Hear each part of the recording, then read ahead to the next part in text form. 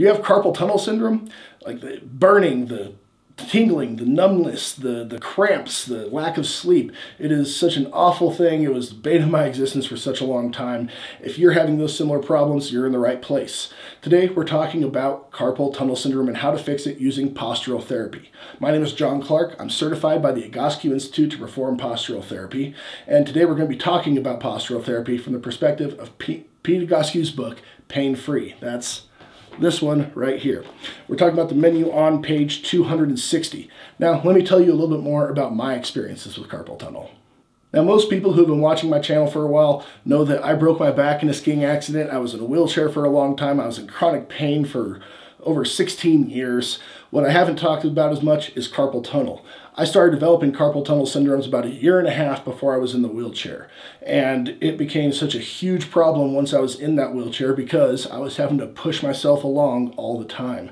It got to the point where I could barely move myself around in my wheelchair.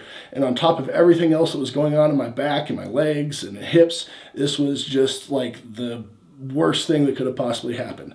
It was so bad that I decided to get surgery for it. And you know what? It was an awful time being without my use of my arms after the surgeries, and I still didn't help. I still couldn't sleep at night well. I still couldn't use a keyboard very well. I still couldn't play guitar. I lost the ability to do so many things that were so crucial to my happiness and my productivity. And for several years after those surgeries, I still had carpal tunnel pain.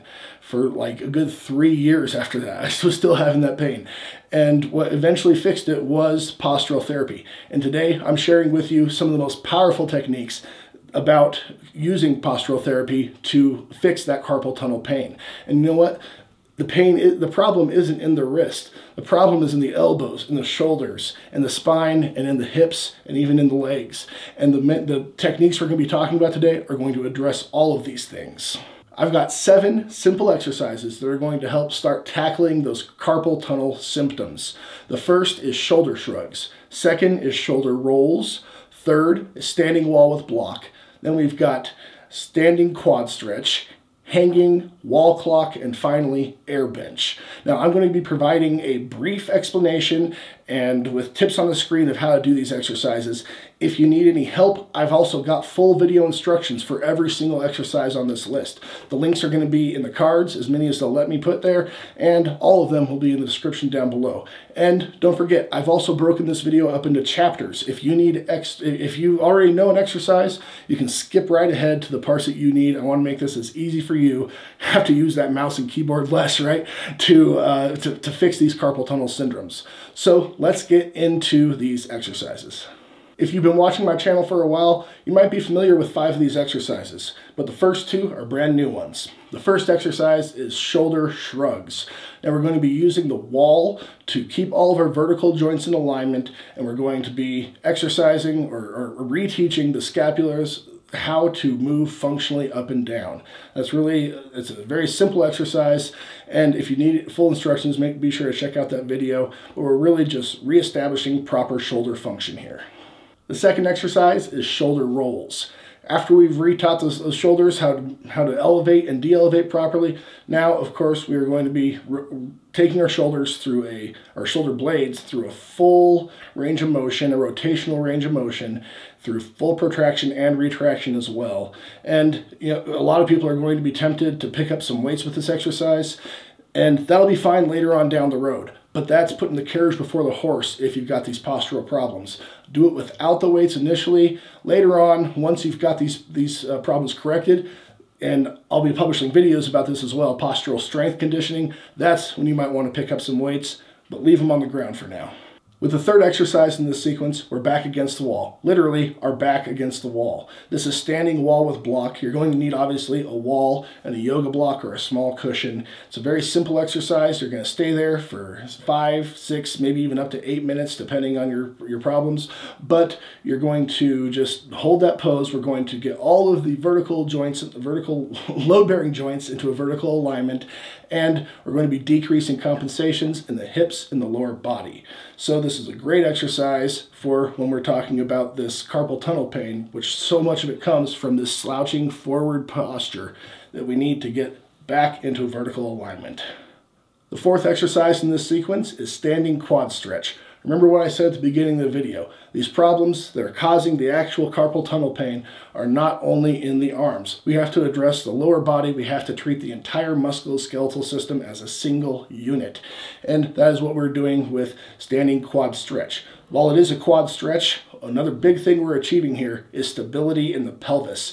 And really, where the stretch comes from is from flexing that pelvis.